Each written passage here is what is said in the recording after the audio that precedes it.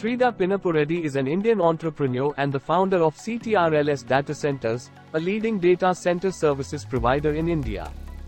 His success story is an inspiration to many aspiring entrepreneurs. Sridhar Pinnapureddy was born in a small village in Andhra Pradesh, India. He graduated with a degree in computer science engineering from Jawaharlal Nehru Technological University, Hyderabad. After graduation, he worked for several IT companies, including Microsoft, before starting his own venture. In 2007, Sridhar founded CtrlS Datacenters with the aim of providing world-class data center services to Indian companies. He invested his own savings into the venture and started with a single data center in Hyderabad. Sridhar's vision was to create a data center that could provide 99.995% uptime, a level of service that was not available in India at that time. Under Sridhar's leadership, CtrlS Datacenters grew rapidly, expanding to other cities in India, including Mumbai, Chennai, and Delhi.